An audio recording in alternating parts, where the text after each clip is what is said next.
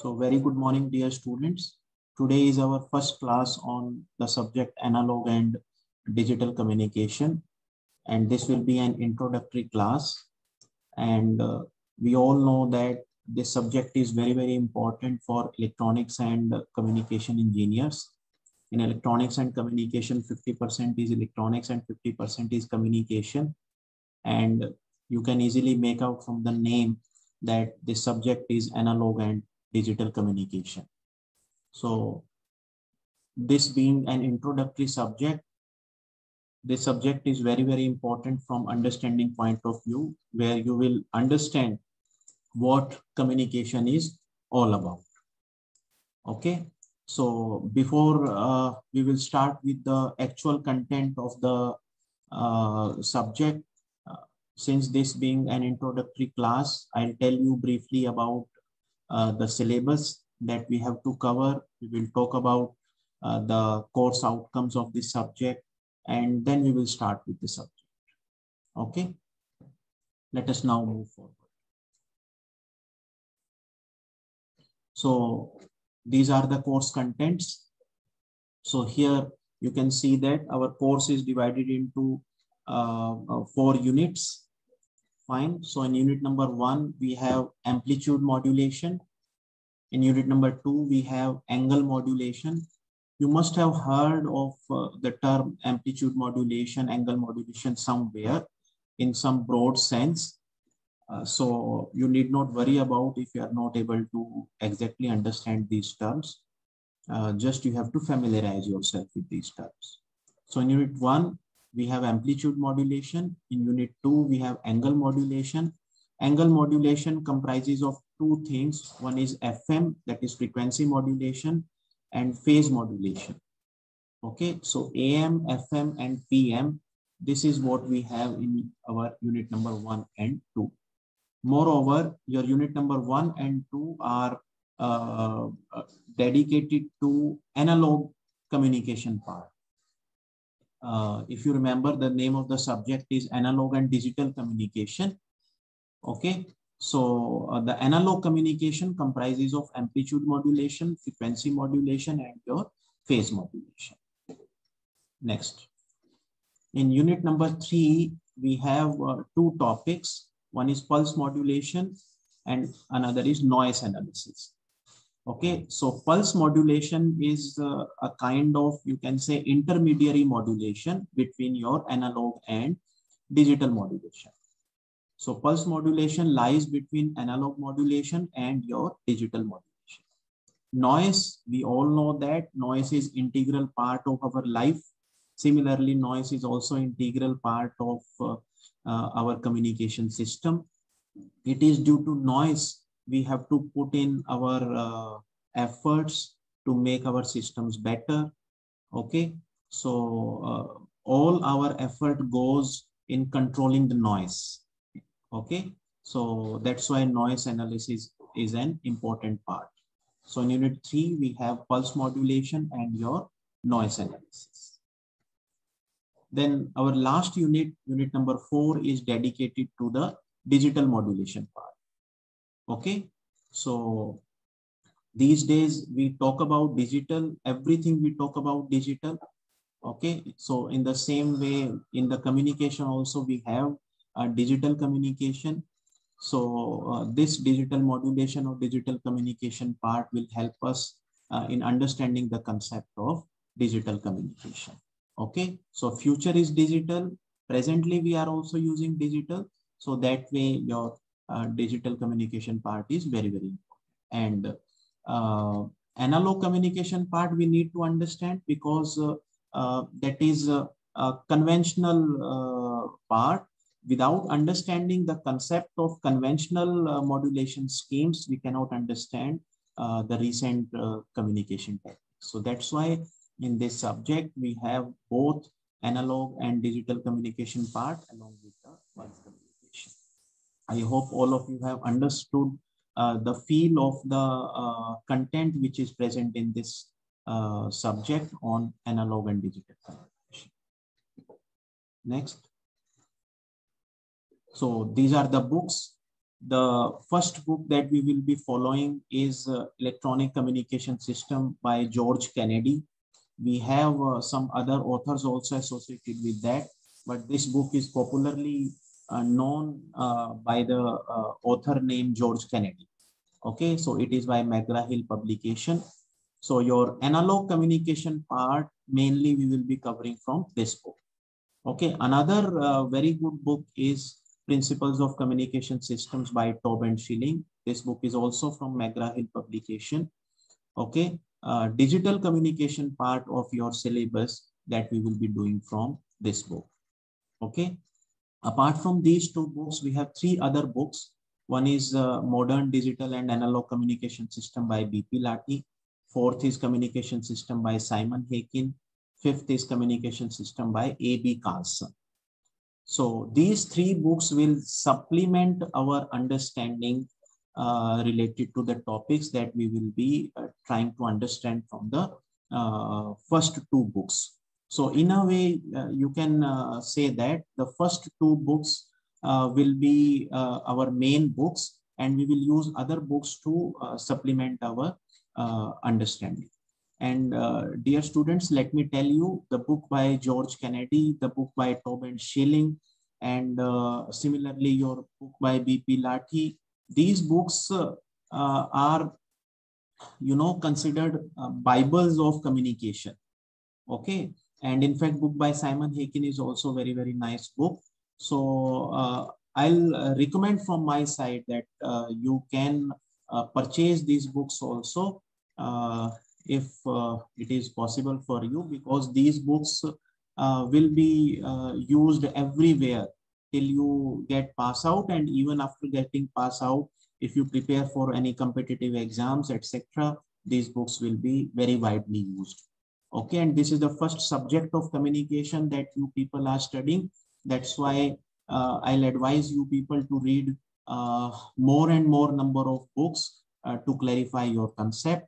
All topics may not be nicely covered in every book. Okay, so whatsoever topic is nicely covered in a particular book, that book should be referred to. And one important thing you have to keep in mind, that you have to follow books written from standard authors and standard publishers. Okay, so don't go for locally written books. I have recommended all the books which are standard books. Okay, so please follow these books. Okay, so these are our course outcomes. So we have 4 course outcomes. So our first course outcome is to describe the basic principles of communication system. After this course is over, all of you will be able to describe the basic principles. Okay, then the students will be able to explain the generation and detection of modulated signal. That is our second course objective. Then after completing this subject, all of you will be able to evaluate the performance of signal under the effects of noise. As I told you that the noise is the main culprit for any communication engineer. So as communication engineer, our job is to evaluate the performance of signal under effects of noise. Okay, so after analyzing the performance of the signal, then we can recommend that, okay, this particular signal is better under this particular noise. Okay, then course outcome number 4, that after we have covered this subject, all of you will be able to examine information signals under various impairments and limitations. Okay, and I told you in the previous semester also that these course outcomes are governed through or governed under RBT level categories, your Red-Bloom taxonomy. So L1, L2, H1, H2, these are the various levels of your course outcomes. So now about the subject. As I told you, this subject is very, very important subject. It will provide us the knowledge of electrical communication. Okay, don't worry about some terms. If you find those terms different one or the new one, these will be clarified in fact, in today's class as well as in the classes to come. Okay, then this communication subject is basis of most of the ECE courses related to communication. Fine. Then this subject on analog and digital communication will enable us to work effectively in the area of wireless communication, consumer electronics, and other areas. See, these days we are talking a lot about Internet of Things. We are talking a lot about wireless communication. We are talking a lot about device-to-device communication. We are talking a lot about machine-to-machine learning. So unless two devices are able to communicate with each other, there is no meaning nowadays. So whatsoever device exists, we want that device to communicate. Okay, and in order to make that device communicate, we need to understand the principle of communication. So that way you can say that the subject of analog and digital communication is very, very important for our day-to-day life and as well as being communication engineer. And since this is the first subject on communication you people are studying, so it will help you in developing your concepts. So with regard to competitive exams also, this subject is very, very important. So if you can develop your concepts right now in this semester, then it will be very easy for you to crack competitive exams in the future. I hope all of you have understood the basic gist behind the subject on analog and digital communication. So now we will start with our introduction on the subject analog and digital communication. So students, after discussing about the subject, now we move forward. So we start with the basic concepts of analog and digital communication. In fact, analog and digital words come later on. Before these words, we must understand what is the meaning of communication. Communication is a very general word, and we hear of this communication word very frequently. All of you have also studied a subject on communication from English department also. And now we are studying a subject on communication from engineering teacher. So obviously there must be some relation between the communication that you have studied in English and the communication that I'll be teaching. Okay. So let us start with the communication word in general. So we all know that the meaning of communication is nothing but the exchange of ideas or the information. Okay. So obviously when we talk to each other, when we communicate with each other, the main objective behind that is the exchange of ideas or information. Okay. The means of communication, obviously, whenever a human being comes into existence, he used the natural means of communication. And the most common natural means of communication include your voice, your audio, that is your verbal means of communication, or your visual means of communication, which include your video, which include your written form of communication when we become literate. Okay. So your verbal, visual, written, these are your natural means of communication. Fine. So these are the ways through which we communicate. Now the question arises that if we are able to understand communication in such a simple manner, we have understood communication in our English subject, then what is the need to study this communication now in the form of analog and digital communication? So students, basically we need to understand what are the limitations of our above natural means of communication. So there are 3 photographs in this slide through which I will try to make you understand that what are the limitations of above verbal means or visual means or written means of communication. So see, if two people are sitting in a closed room or in a silent space, they can easily communicate with each other.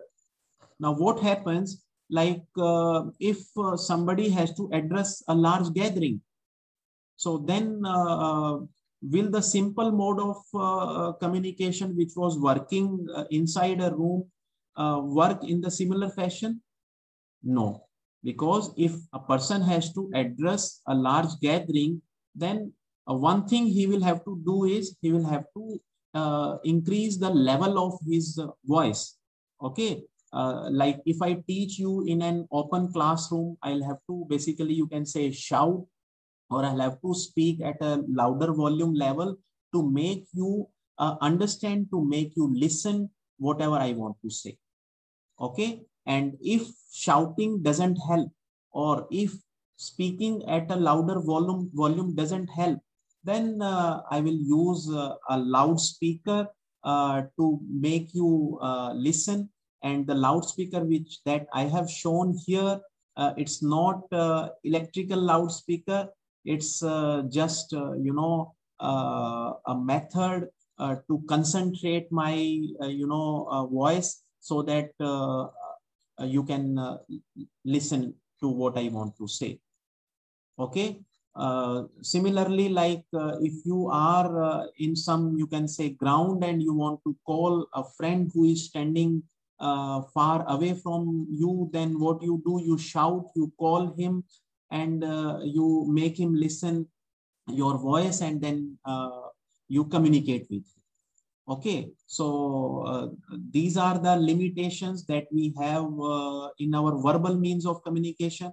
Now, what are the limitations in our visual means? Like, can you communicate if the street is, you can say, dark? Can you communicate in dark by looking at each other or through your visual means? I don't think so.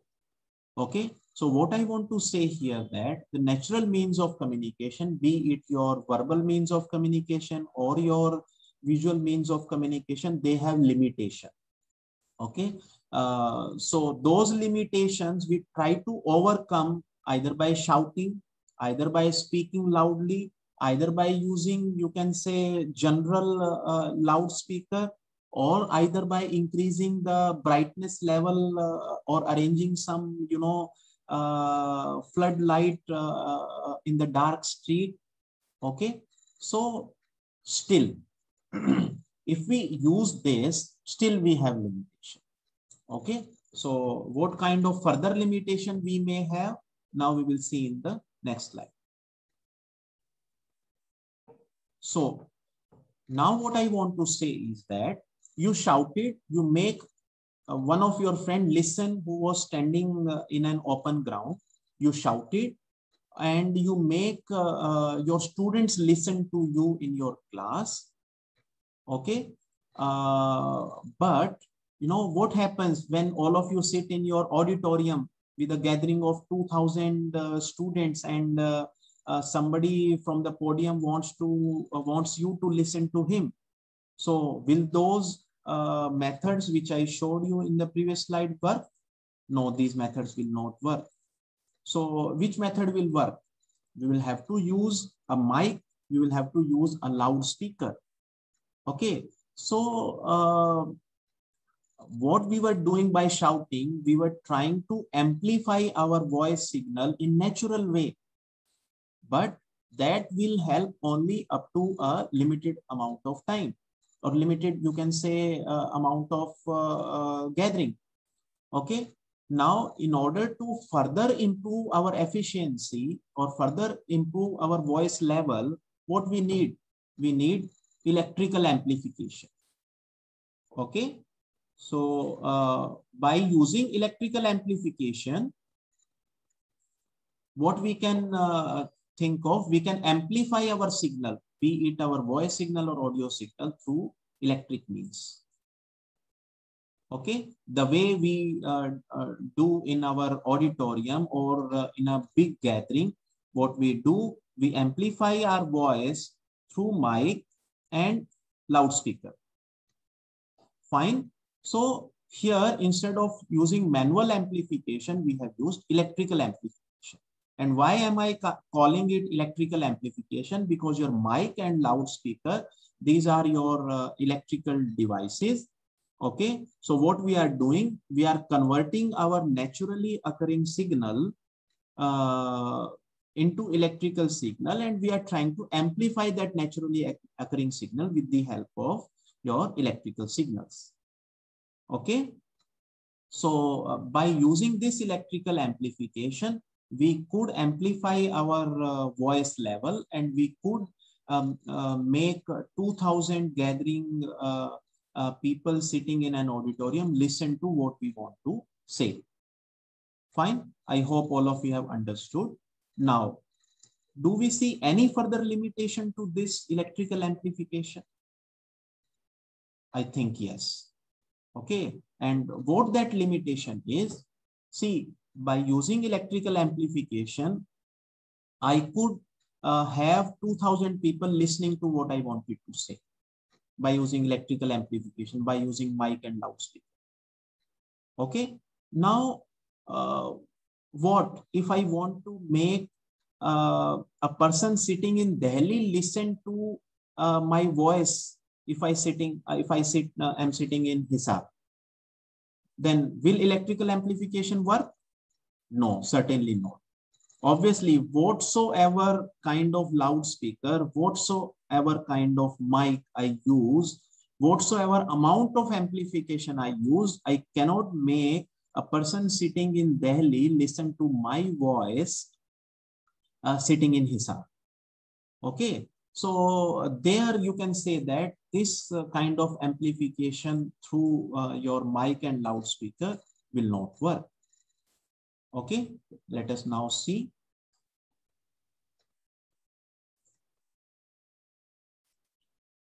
So as I just discussed, what if voice or audio is to be sent from one city to another? If we want to send our voice, our audio signal from one city to another, will amplification work? Certainly not. So we will have to look for some other means through which we can send our voice or audio signal or our communication signal from one place to another place. Okay.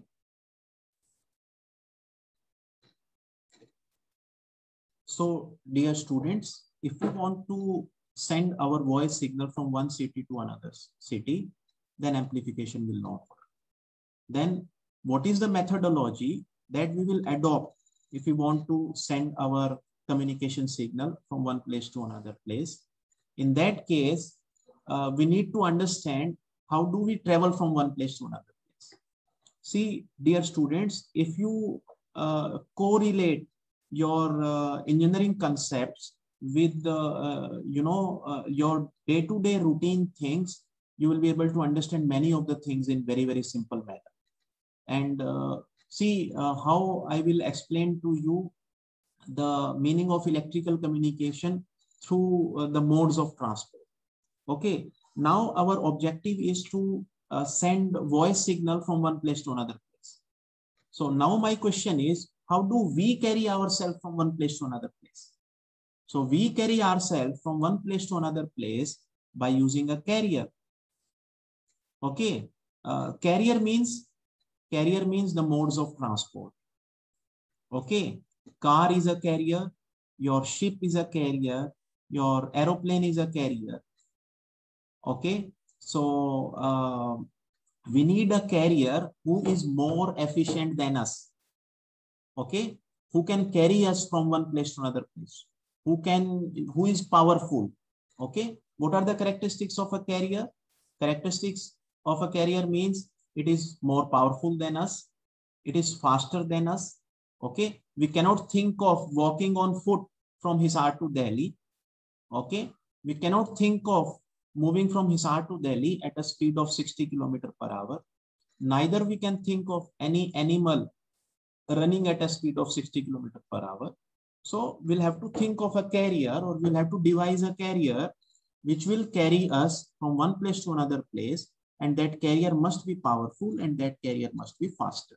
And obviously we know that car is that carrier, bus is that carrier, your ship is that carrier, your aeroplane is that carrier. Okay, so if we have to move from Hisar to Delhi, then we have to place ourselves onto that carrier, and then that carrier will carry us from one place to another place. And this analogy, this similar analogy can be applied to the transport of information. Okay, so now here what we have to do, we have to transfer our voice from one place to another place. So what we will do, we will use a carrier to carry our voice from one place to another place. So same thing. Okay, so I hope all of you have understood this concept. Now let us move forward.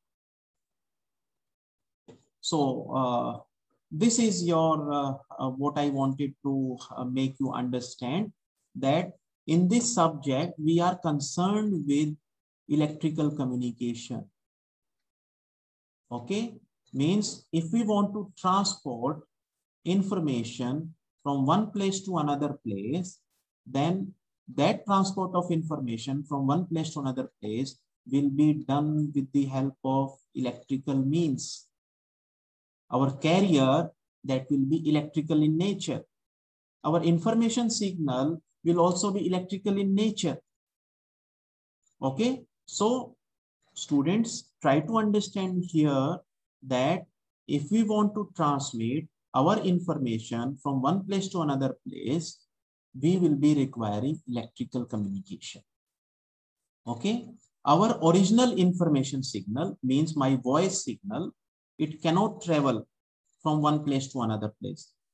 Even if I wanted you to listen to my voice in an auditorium, I had to use mic and loudspeaker, but in no way I can make my voice reach from Hisar to Delhi. So if I want my voice to reach from Hisar to Delhi, I'll have to use electrical means. Okay, so if I want to transport or communicate my information signal from one place to another place, I need electrical means, and I call that thing as electrical communication. So in the very first slide, the communication that I was talking about related to this subject, that is analog and digital communication, that communication was electrical communication. So students, I think now you are able to appreciate the difference between the communication that you have studied in English and the communication that we are going to study in this subject, analog and digital communication.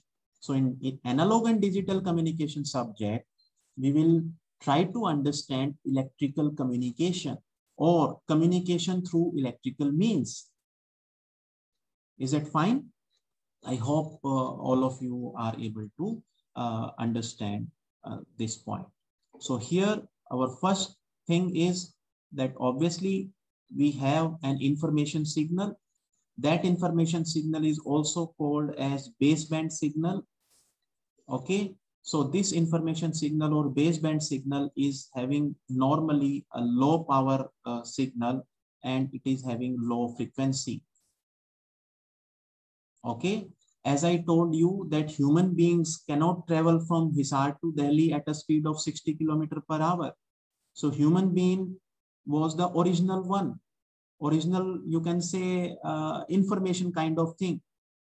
So same thing applies to our information signal. Our original information signal that has been generated in the form of either voice or audio signal or video signal or some other signal. So those information signals or baseband signals are having originally low power and low frequency. So we cannot transmit these information signals directly from one place to another. So in order to transmit these information signal from one place to another place, we need electrical carrier, which will carry our information signal from one place to another place. And as I told you that what should be the characteristics of electrical carrier? The characteristics of electrical carrier are, it is a high power signal or having large amplitude. and it is high frequency signal.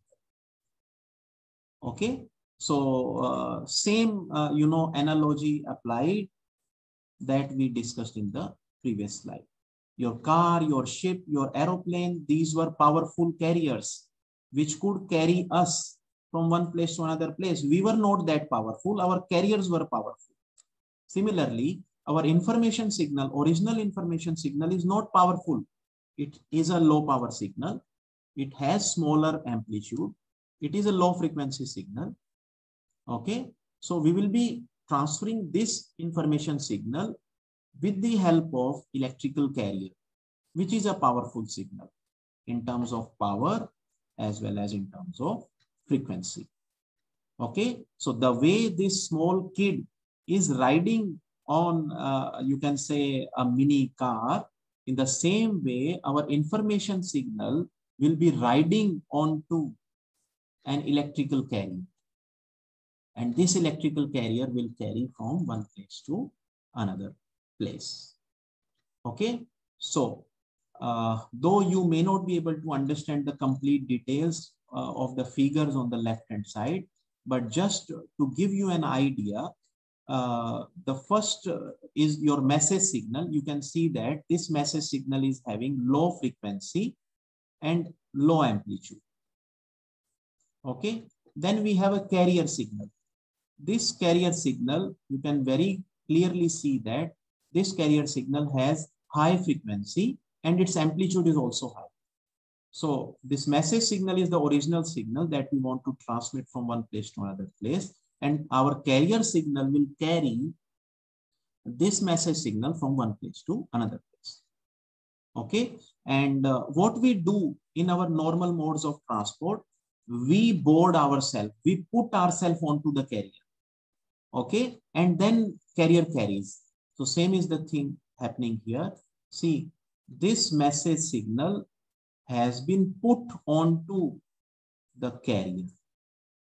Okay, try to just understand this thing in a sketchy way, that what we have done, we have superimposed our message signal onto the carrier. Just don't worry about other detailed concept. You simply understand this thing in a way that we have superimposed our message signal onto the carrier, and now carrier will carry that message signal from one place to another place. So this is the main concept of our electrical communication or communication through electric means. I hope all of you have been able to understand these concepts very clearly. So students, now after looking into the basic concepts of electrical communication, let us move forward. So this is the basic block diagram of any electrical communication system. And now one thing you must have noticed that in the previous slides, we were again and again talking about voice signal. We were again and again talking about video signal or some picture signal. So naturally occurring signal we were talking about. And obviously our information comes from the natural sources. But since we are talking about electrical communication, and since we are transporting our message signal with the help of electrical carrier signal, obviously we need to convert our information signal also into electrical form. See, students, try to understand this concept very clearly, that initially when the information is generated, that information is generated through natural means, and information generated through natural means is non-electrical in nature. Say my voice signal, it is non-electrical. Audio signal, it is non-electrical. Okay, my video signal, it is non-electrical. But I have to transmit that signal with the help of electrical means. Okay, so obviously I'll have to convert that non-electrical signal or my original message, which was in non-electrical form, into electrical form. Only then I'll be able to make it sit onto electrical carrier. Okay, so that's why in electrical communication system, the first step will be the input transducer. What is transducer? Right now, you can simply understand transducer as such, you can say, electrical instrument, which will convert our non-electrical signal into electrical signal. Our mic is a transducer. What does mic do? Mic converts our voice signal into electrical signal. Okay, so transducer does the same thing, that it converts our signal in non-electrical, which is in non-electrical form, to the electrical form. So our first step in any electrical communication system will be to convert our non-electrical signal or non-electrical input message into our electrical form message. And that will be done with the help of transducer. This is step number 1. Okay, so see, we had input message first, and as soon as we convert that message into electrical form, it becomes signal. Let me tell you, I am again and again using the term signal. Okay, so whenever any message is present in the form of signal, okay, message is present in electrical form, we call it as signal. Okay, signal means in the electrical form. Understand this thing. Okay, so this is our first block, that is your information source converted to a message signal with the help of input transducer. Okay, then our second block is transmitter. Okay, I told you what we are doing. We are making our message signal board onto the carrier. Okay, we have to superimpose this message signal with the carrier signal so that our message can travel. For that, in our means of transport, we were using a car, we were using ship, we were using aeroplane. Here we are using electrical carrier. So it is the transmitter that will help us in boarding our message signal onto the carrier. So if we want to make our message signal sit onto the carrier signal, we will use a block which is called transmitter. So with the help of transmitter, we will superimpose our message signal onto the carrier signal. We will combine them together. Okay, so you can see that in the transmitter, on one side we have message signal, on another side we have carrier signal. So transmitter combines the two, and with the help of transmitter, your carrier will be able to, carry message signal from one place to another place. Okay, so transmitter combines message signal, which is also in electrical form. Okay, it also combines the carrier signal, which is also in the electrical form. Okay, and now once we have sit inside the car, what we do? Our car carries us from one place to another place on the road. Okay, or on the medium or on the channel. When we go from Hisar to Delhi, we go from Hisar to Delhi through the channel which is available. The channel is road. Okay, so here in case of electrical communication, this channel may be different channel. This channel may be wired channel. This channel may be wireless channel. This channel may be optical fiber channel. Whatever means of communication through which we are transferring our information, that may be possible. So we will be using this channel. Okay. So with the help of transmitter, your message signal will be boarding onto the carrier. And then since channel may be of different variety, so this transmitter will also convert our electrical signal into the signal form which will be compatible with the channel. What does it mean? It means that if our channel is wireless channel, then our transmitter will make our signal compatible with the wireless. If our channel is wired channel, say optical fiber channel, then our transmitter will make our signal compatible with optical fiber. Okay, so if our signal is wired, you can say channel, then your transmitter will convert our signal from electrical to that. So transmitter also make our signal compatible with the channel. Okay, see, you cannot think of riding a car and traveling through water. It's not possible. You will have to use that means of transport which is compatible with the channel you are using. If you are using air, you will be using aeroplane. If you are using road, you will be using car. If you are using water, you will be using a ship. So depending on the kind of channel that you are following, you will be using that particular type of carrier. So there must be compatibility between the carrier and the channel. They must resemble each other. Okay, so we have discussed about your message source. We have talked about transmitter, carrier, channel, and now this part. This is known as receiver part. Okay, so once we have transported ourselves through channel, obviously we'll be reaching at destination. So in this slide we have channel. So as I told you that channel is the medium through which our compatible signal will travel. As I told you, in case of water, in case of ship, it is through water, then road or air. And in the medium, your message plus carrier both travel, obviously. Okay. Another thing that happens in channel is that is noise. Okay. So when we travel from one place to another place, there are so many uncertainties in between. Our car, it may get out of order. Road may not be, very smooth.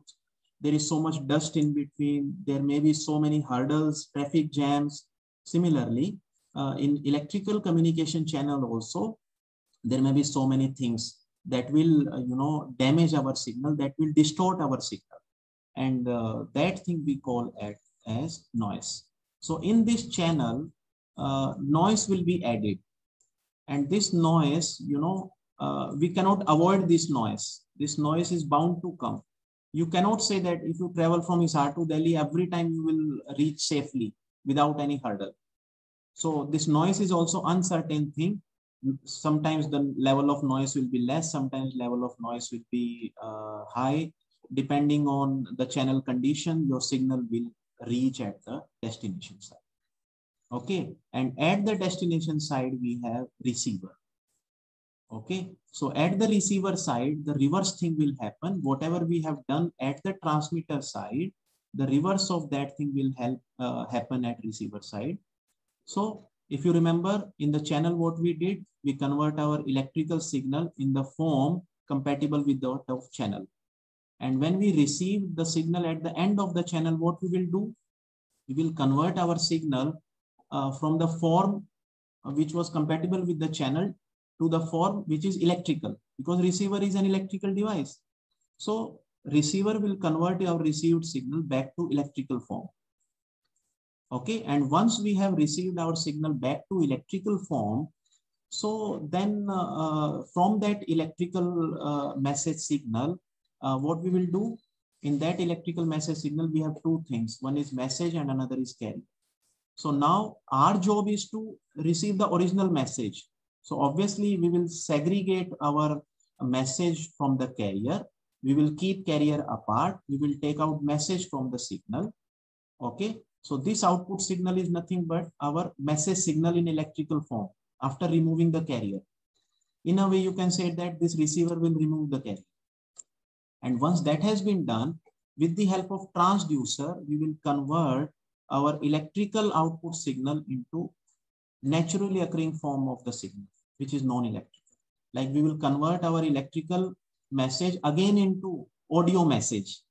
So voice was transmitted through input message, and in the output message, we have converted it into audio. Okay, so this is the basic block diagram of our electrical communication system. I hope all of you are able to understand up to this point. So, dear students, now with this slide, we have discussed the basic block diagram of communication system. So, I hope all of you have clarified yourself with the concepts, basic concepts of electrical communication. And we stop here, and we will continue in the